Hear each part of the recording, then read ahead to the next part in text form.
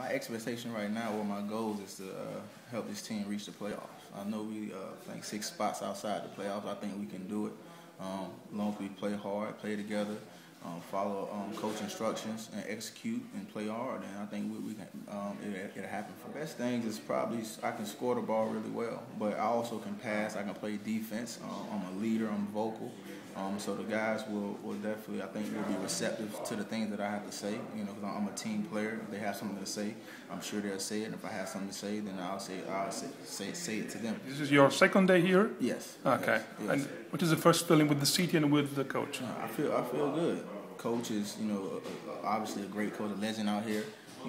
If I have any concerns or problem, I can talk to him. We can come to a mutual understanding. And Nicola, he's a good guy. He's showing me around, talk to him a lot, so I'm feeling real comfortable. Bye-bye. Okay, thank you.